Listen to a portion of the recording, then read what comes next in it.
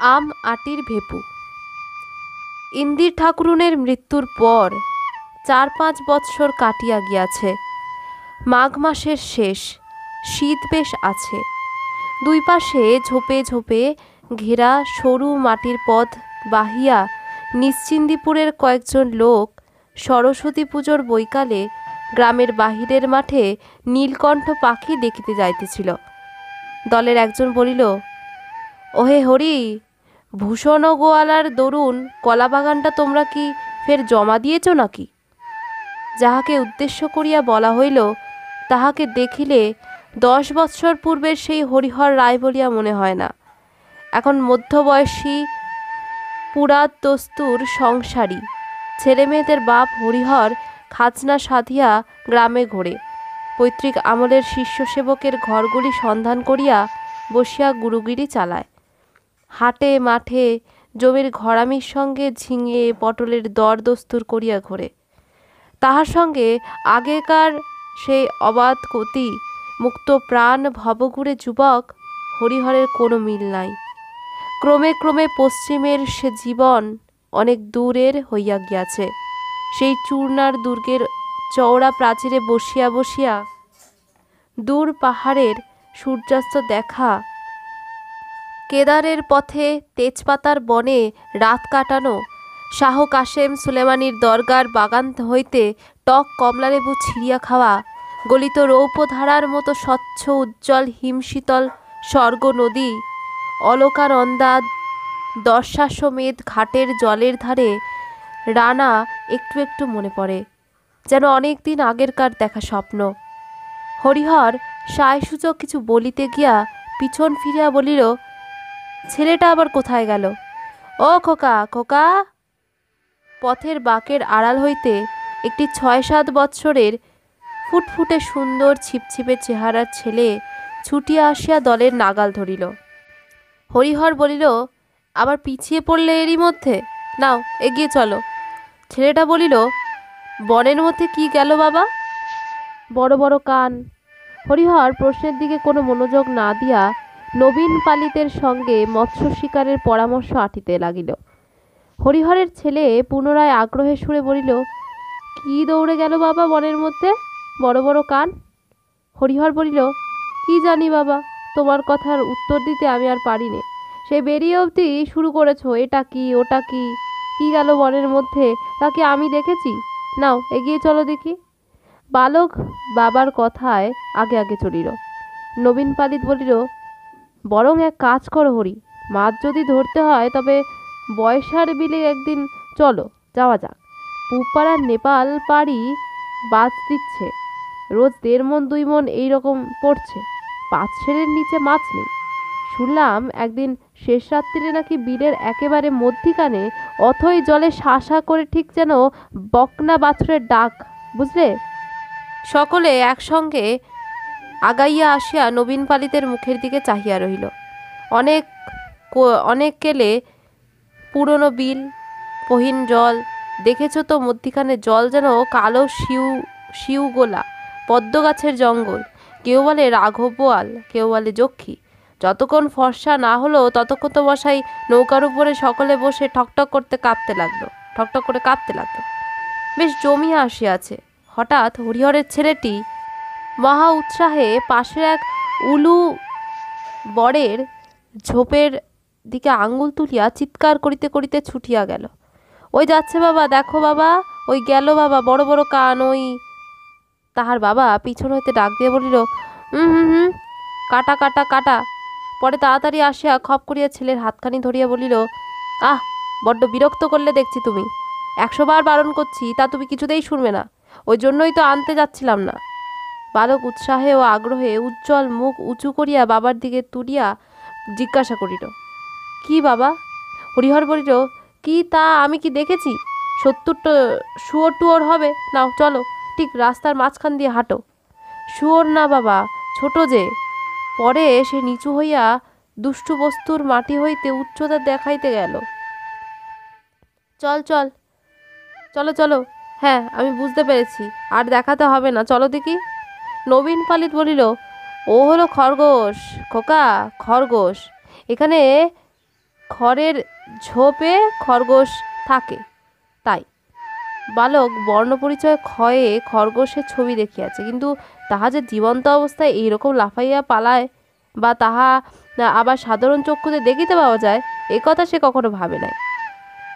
খরগোশ জীবন্ত, একেবারে তোমার সামনে লাফাইয়া পালায়, ছবি না, কাচের পুতুল না, একেবারে কান খাড়া সত্যিকারের খরগোশ। এইরকম ভাট গাছ, বৈচি গাছের ঝোপে, জল মাটির তৈরি নশ্বর পৃথিবীতে এ ঘটনা কি করিয়া সম্ভব হইল, বালক তাহা কোনো মতেই ভাবিয়া ঠাহর করিতে পারিতেছিল না। সকলে বনে ঘেরা সরু পথ ছাড়াইয়া মাঠে পড়িল।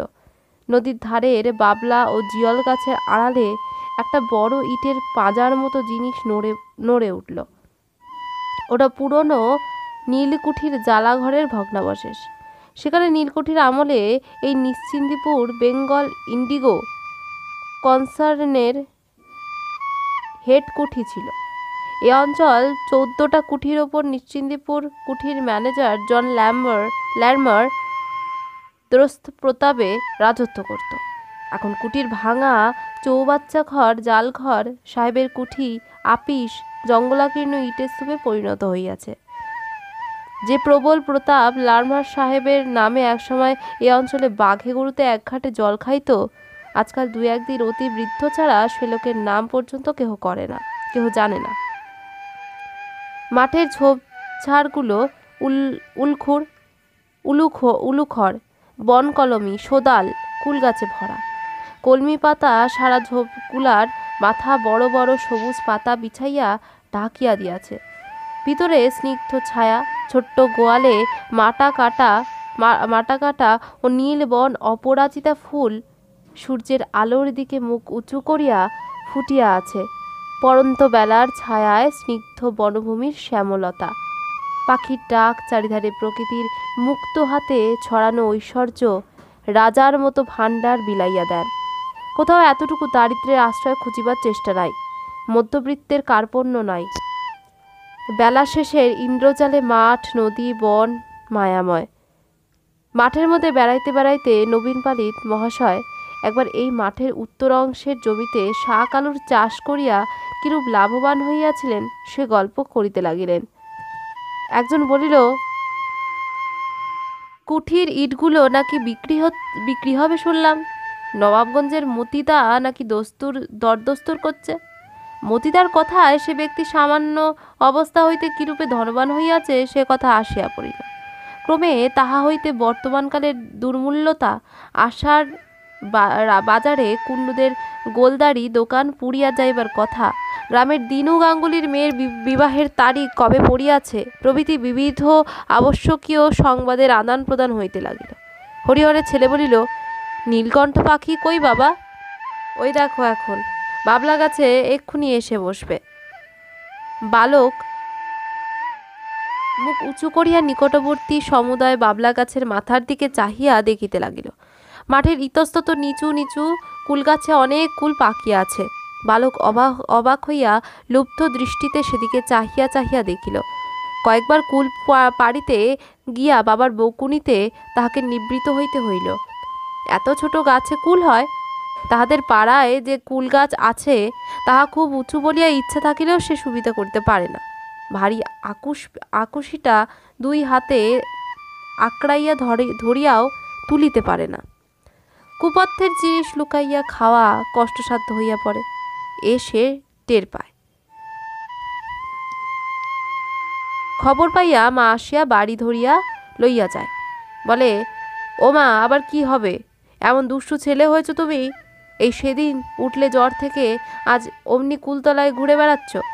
একটুখানি পিছন ফিরেছি আর অমনি এসে দেখি বাড়ি নেই। কটা কুল খেয়েছিস দেখি, মুখ দেখি। সে বলে, কুল খাইনি তো মা, তলায় একটাও কুল পড়ে নেই। আমি বুঝি পারতে পারি? পরে সে টুকটুকে মুখটি মায়ের অত্যন্ত নিকটে লইয়া গিয়া হা করে। তাহার মা তাল করিয়া দেখিয়া পুত্রের ননির মতো গন্ধ বাহির করিয়া সুন্দর মুখে চুমা খাইয়া বলে, কখনো খেও না যেন খোকা, তোমার শরীর সেরে উঠুক, আমি কুল কুড়িয়ে আচার করে হাঁড়িতে তুলে রেখে দেব, তাই বসে জ্যৈষ্ঠী মাসে খেও, লুকিয়ে লুকিয়ে কখনো আর খেও না, কেমন তো? হরিহর বলিল, কুঠি কুঠি বলছিলে? ওই দেখো খোকা, সাহেবদের কুঠি দেখছ? নদীর ধারের অনেকটা জুড়িয়া। সেকালের কুঠিটা সেখানে প্রাগৈতিহাসিক যুগের অতিকায় হিংস্র জন্তুর কঙ্কালের মতো পড়িয়াছিল। গতিশীল কালের প্রত্যেক নির্জন শীতের অপরাহ্ন তাহার উপর অল্পে অল্পে তাহার ধূসর উত্তরচ্ছদ বিশিষ্ট আস্তরণ বিস্তার করিল। কুটির হাতার কিছু দূরে কুঠিয়াল লারমার সাহেবের এক শিশুপুত্রের সমাধি পরিত্যক্ত এ জঙ্গলাকীর্ণ অবস্থায় পড়িয়া আছে। বেঙ্গল ইন্ডিগো কনসার্নের বিশাল হেডকুঠির এইটুকু ছাড়া অন্য কোনো চিহ্ন আর অখণ্ড অবস্থায় মাটির উপর দাঁড়াইয়া নাই। নিকটে গেলে অনেক কালের কালো পাথরের ফলকে এখনো পড়া যায়, Here lives Edwin Lerner, the only son of John and Mrs. Lerner, born May 13, 1853, died April 27, 1860. অন্যান্য গাছপালার মধ্যে একটি বন্য সোদাল গাছ তাহার উপর শাখা পত্রে ছায়া বিস্তার করিয়া বাড়িয়া উঠিয়াছে।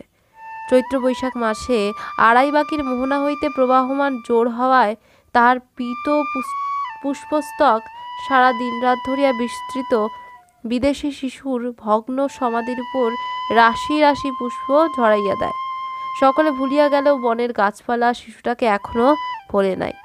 বালক অবাক হইয়া চারিদিকে চাহিয়া চাহিয়া দেখিতেছিল তাহার 6 বৎসরের জীবনে এই প্রথম সে বাড়ি হইতে এত দূরে আসিয়াছে।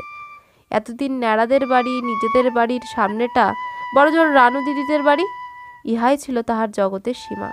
কেবল এক একদিন তাহাদের পাড়ার ঘাটে মায়ের সঙ্গে স্নান করিতে আসিয়া সে স্নানের ঘাট হইতে আবছা দেখিতে পাওয়া কুঠির ভাঙা জালঘরটার দিকে চাহিয়া দেখিত, আঙুল দিয়া দেখাইয়া বলিত, মা, ওদিকে কি সেই কুঠি? সে তাহার বাবার মুখে, দিদির মুখে, আরো পাড়ার কত লোকের মুখে কুঠির মাঠের কথা শুনিয়াছে, কিন্তু আজ তাহার প্রথম সেখানে আসা। এই মাঠের পর ওদিকে বুঝি মায়ের মুখের সেই রূপকথার রাজ্য? শ্যামলঙ্কার দেশে ব্যঙ্গমা ব্যঙ্গমীর গাছের নিচে নির্বাসিত রাজপুত্র যেখানে তলোয়ার পাশে রাখিয়া একা শুইয়া রাত কাটায়, ওধারে আর মানুষের বাস নাই। জগতের শেষ সীমাটাই এই। ইহার পর হইতেই অসম্ভবের দেশ, অজানার দেশ শুরু হইয়াছে। বাড়ি ফিরিবার পথে সে পথের ধারের একটা নিচু ঝোপ হইতে একটা উজ্জ্বল রঙের ফলের থেকো ছিঁড়িতে হাত বাড়াইল। তাহার বাবা বলিল, হা হা, হাত দিও না, আলকুশি আলকুশি। কি যে তুমি করো বাবা, বড্ড জ্বালারে দেখছি। আর কোনোদিন কোথাও নিয়ে বেরোচ্ছিলে বলে দিলাম। এক্ষুনি হাত চুলকে ফুসকা হবে, পাথর মাঝখান দিয়ে এত করে বলছি, হাঁটতে তা তুমি কিছুতেই শুনবে না। হাত চুলকোবে কেন বাবা? হাত চুলকোবে? 20 আলকুশিতে কি হাত দেয় বাবা? শুয়ো ফুটে রিরি করে জ্বলবে এক্ষুনি। তখন তুমি চিৎকার শুরু করবে। গ্রামের মধ্যে দিয়া হরিহর ছেলেকে সঙ্গে করিয়া খিড়কির দৌড় দিয়া বাড়ি ঢুকিল। সর্বজয়া খিড়কির দৌড় খোলার শব্দে বাহিরে আসিয়া বলিল, এই এত রাত হলো, তা ওকে নিয়ে গিয়েছ না? একটা দোলাই গায়ে না কিছু? হরিহর বলিল, আহ, নিয়ে গিয়ে যা বিরক্ত, এদিকে যায় ওদিকে যায়, সামনে রাখতে পারি নে। আলকুশির ফল ধরে টানতে চায়। পরে ছেলের দিকে চাহিয়া বলিল, কুঠির মাঠ দেখবো, কুঠির মাঠ দেখবো। কেমন হলো তো কুঠির মাঠ দেখা? অষ্টম পরিচ্ছেদ। সকালবেলা 8টা কি 9টা। হরিহরের পুত্র আপন মনে রোয়াকে বসিয়া খেলা করিতেছে। তাহার একটা ছোট টিনের বাক্স আছে, সেটার ডালা ভাঙা। বাক্সের সমুদয় সম্পত্তি সে উপুর করিয়া মেঝেতে ঢালিয়াছে। একটা রং ওঠা কাঠের ঘোড়া, 4 পয়সা দামের একটা টোল খাওয়া টিনের ভেপু বাসি, গোটা কত কড়ি, এগুলি সে মায়ের অজ্ঞাতসারে লক্ষ্মী পূজার কড়ির চুপড়ি হইতে খুলিয়া লইয়াছিল। ও পাছে কেহ টের পায় এই ভয়ে সর্বদা লুকাইয়া রাখে।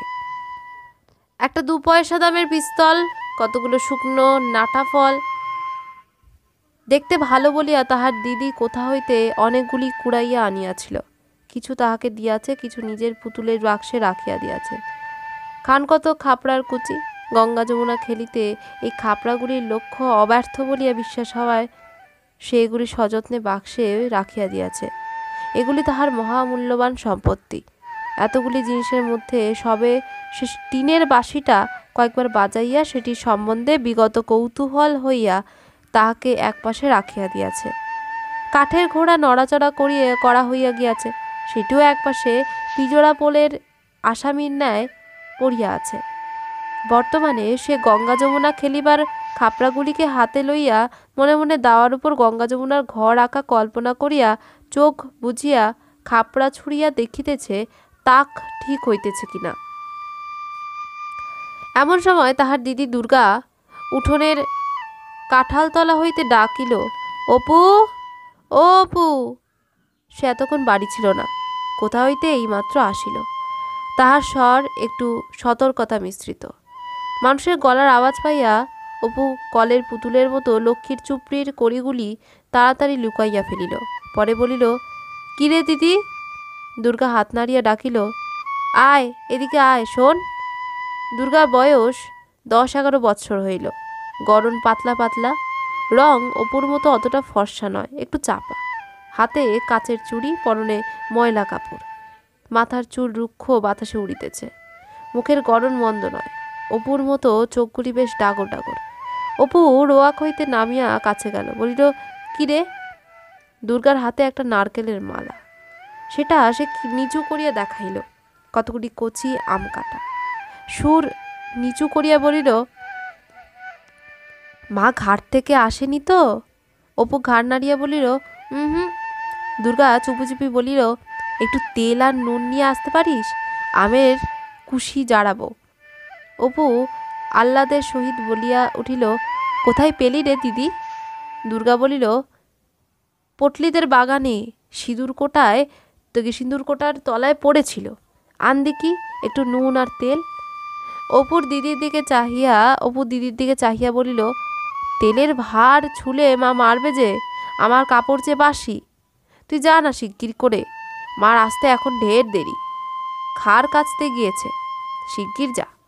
অপু বলিল, নারকেলের মালাটা আমায় দে, ওতে ঢেলে নিয়ে আসবো। তুই খিড়কি দৌড়ে গিয়ে দেখ মা আসছে কিনা। দুর্গা নিম্নস্বরে বলিল, তেল যেন মেঝেতে ঢালিস নে, সাবধানে নিবি, নইলে মা টের পাবে। তুই তো একটা হাবা ছেলে। অপু বাড়ির মধ্য হইতে বাহির হইয়া আসিলে দুর্গা তাহার হাত হইতে মালা লইয়া আমগুলি বেশ করিয়া মাখিল। বলিল, নে হাত পাত। তুই অতগুলো খাবি দিদি? অতগুলি বুঝি হলো? এই তো ভারী বেশি। যা, আচ্ছা নে আর 2খানা। বা দেখতে বেশ হয়েছে রে। একটা লঙ্কা আনতে পারিস? আরেকখানা দেবো তাহলে। লঙ্কা কি করে পারবো দিদি? মাঝে তক্তার উপরে রেখে দেয়, আমি যে নাগাল পাইনি। তবে যাক, আবার ওবেলা আনবো। এখন পটলিদের ডোবার ধারের আম গাছটায় গুটি যা ধরেছে, দুপুরের রোদে তলায় ঝরে পড়ে। দুর্গাদের বাড়ির চারিদিকেই জঙ্গল। হরিহর রায়ের জ্ঞাতি ভ্রাতা নীলমণি রায় সম্প্রতি গত বৎসর মারা গিয়াছেন। তাহার স্ত্রী পুত্রকন্যা লইয়া নিজ পিত্রালয়ে বাস করিতেছেন। কাজেই পাশের এই ভিটাটাও জঙ্গলাবৃত হইয়া পড়িয়া আছে। নিকটে আর কোনো লোকের বাড়ি নাই। 5 মিনিটের পথ গেলে তবে ভুবন মুখুজ্জের বাড়ি। হরিহরের বাড়িটাও অনেকদিন হইয়া গেল মেরামত হয় নাই। সামনের দিকে রোয়াক ভাঙা ফাটলে বনবিচুটির ও কালো মেঘের গাছের বন গজাইয়াছে। ঘরের দৌড় জানালার কপাট সব ভাঙা, নারিকেলের দড়ি দিয়া গড়াদের সঙ্গে বাঁধা আছে। খিড়কি দৌড় জনাত করিয়া খুঁড়িবার শব্দ হইল এবং একটু পরেই সর্বজয়ার গলা শোনা গেল, দুর্গা, ও দুর্গা। দুর্গা বলিল, মা ডাকছে, যা দেখে আয়। ওখানে খেয়ে যা মুখে যে নুনের গুঁড়ো লেগে আছে মুছে ফেল। মায়ের ডাক আরেকবার কানে গেলেও দুর্গার এখন উত্তর দিবার সুযোগ নাই, মুখ ভর্তি। সে তাড়াতাড়ি জাড়ানো আমের চাকলাগুলি খাইতে লাগিল। পরে এখনো অনেক অবশিষ্ট আছে দেখিয়া কাঁঠাল গাছটার কাছে সরিয়া গিয়া সুরির আড়ালে দাঁড়াইয়া সেগুলি গোগ্রাসে গিলিতে লাগিল।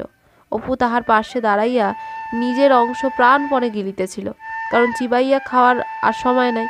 খাইতে খাইতে দিদির দিকে চাহিয়া সে দোষ সম্বন্ধে সচেতনতা সূচক হাসি হাসিল। দুর্গা খালি মালাটা এক টান মারিয়া ফেরেন্টাকচার বেড়া পার করিয়া নীলমণি রায়ের ভিটার দিকে জঙ্গলের মধ্যে ছুড়িয়া দিল।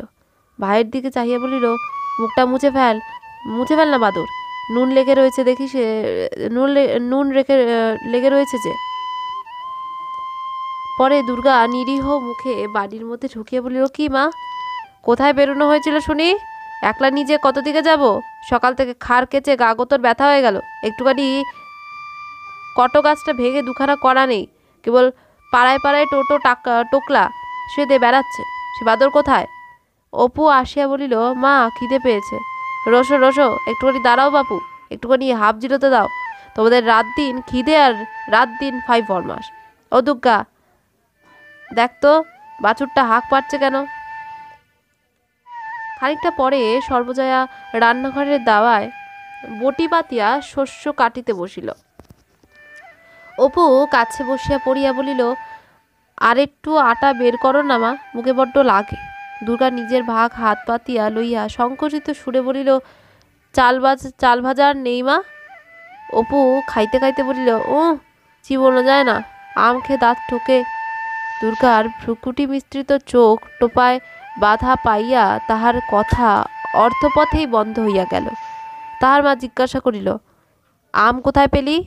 সত্য কথা প্রকাশ করিতে সাহসী না হইয়া অপু দিদির দিকে জিজ্ঞাসাসূচক দৃষ্টিতে চাহিল।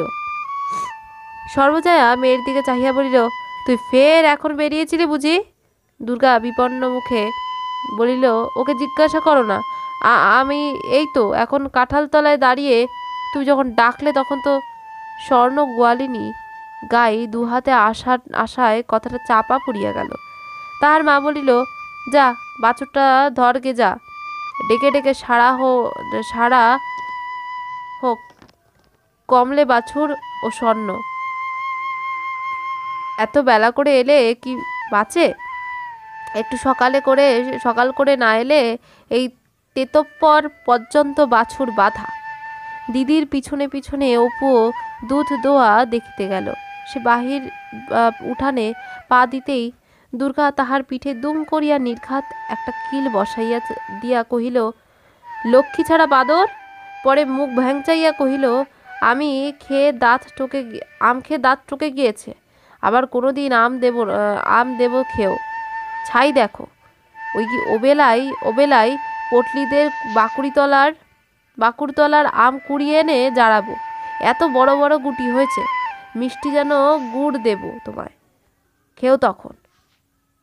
হাবা একটা কোথাকার, যদি এতটুকু বুদ্ধি থাকে। দুপুরের কিছু পরে হরিহর কাজ ছাড়িয়া বাড়ি ফিরিল। সে একজন গ্রামের অন্নদা রায়ের বাটিতে গোমস্তার কাজ করে। জিজ্ঞাসা করিল, অপুকে দেখছি না? সর্বজয়া বলিল, অপু তো ঘুমোচ্ছে। দুর্গা বুঝি সে খেয়ে বেরিয়েছে, সে বাড়ি থাকে কখন?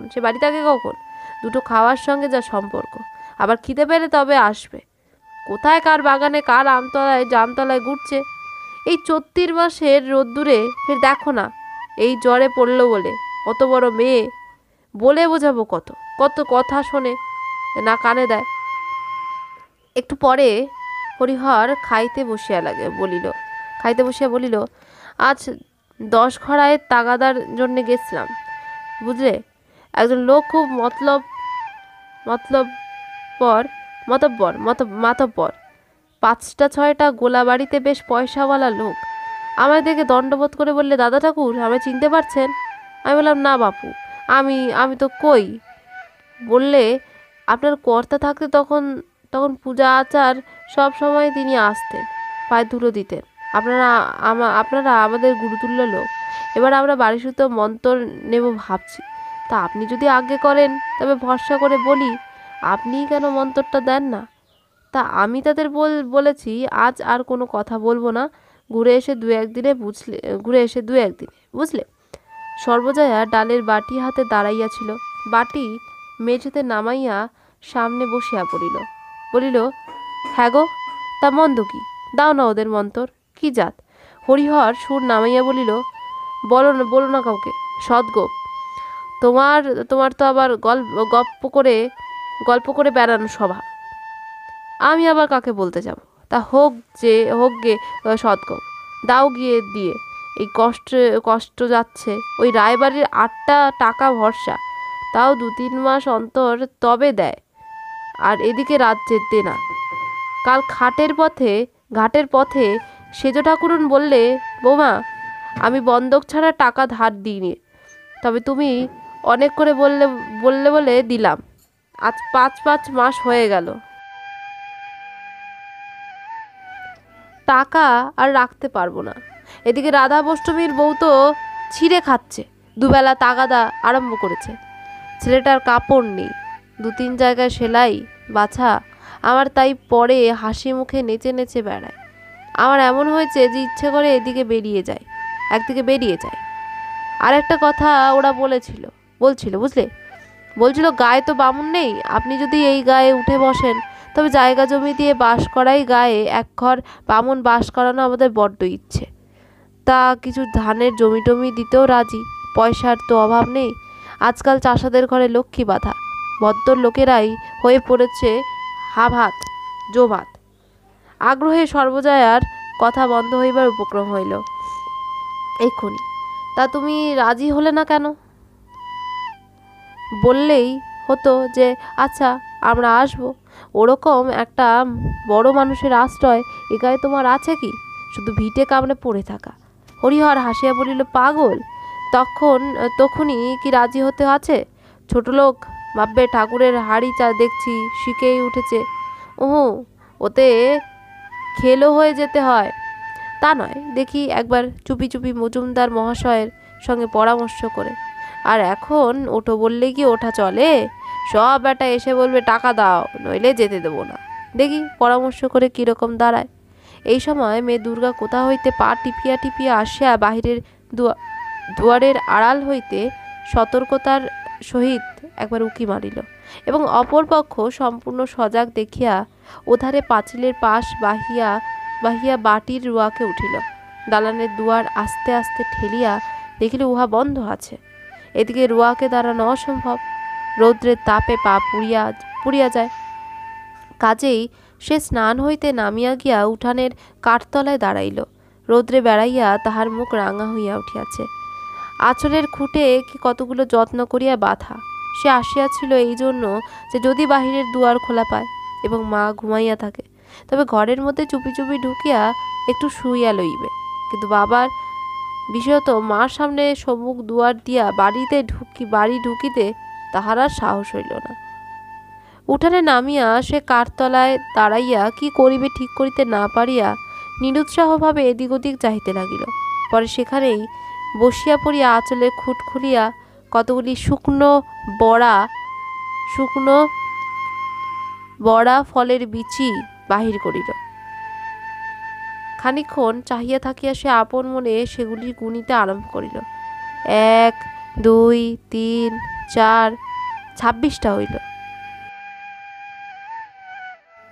পরে সে 2-3টা করিয়া বিচি হাতের উল্টা পিঠে বসাইয়া উঁচু করিয়া ছুড়িয়া দিয়া পরে হাতের সোজা পিঠ পাতিয়া ধরিতে লাগিল। মনে মনে বলিতে লাগিল, অপুকে এইগুলো দেব, আর এইগুলো পুতুলের বাক্সে রেখে দেব। কেমন বিচিগুলো তেল চুকচুক করছে, আজই গাছ থেকে পড়েছে। ভাগ্যিস আগে গেলাম, নইলে সব গরুতে খেয়ে ফেলে দিত। ওদের রাঙি গাইটা একেবারে রাক্ষস, সব জায়গায় যাবে। সেবার কতগুলো এনেছিলাম, আর এইগুলো নিয়ে অনেকগুলো হলো। সে খেলা বন্ধ করিয়া সমস্ত বিচি আবার সযত্নে আঁচলের খুঁটে বাঁধিল। পরে হঠাৎ কি ভাবিয়া রুক্ষ চুলগুলি বাতাসে উড়াইতে উড়াইতে মহা খুশির সহিত পুনরায় সোজা বাটির বাহির হইয়া গেল। আজকের পর্ব এখানেই শেষ। এর পরবর্তী পর্বে আমরা 9ম পরিচ্ছেদ থেকে পড়া শুরু করব। ভিডিওটি দেখার জন্য সবাইকে অসংখ্য ধন্যবাদ।